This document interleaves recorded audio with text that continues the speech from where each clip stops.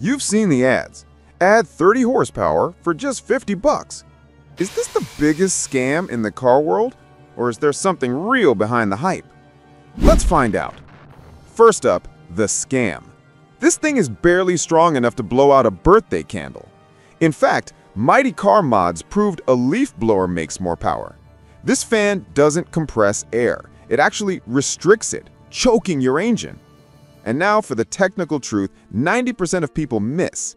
If it's not powered by exhaust gas, it's not a turbo. It's an electric supercharger. A turbo recycles wasted energy. This thing just drains power from your car's electrical system. But wait, real electric superchargers do exist. Systems from companies like Torcamp cost thousands and add real power, but they need a massive electrical setup. Then you get to the Mercedes-AMG and Formula 1 level, where a tiny electric motor instantly spools the turbo to completely eliminate turbo lag. That's the real deal. Now, I want to hear from you in the comments. I've got 3 questions.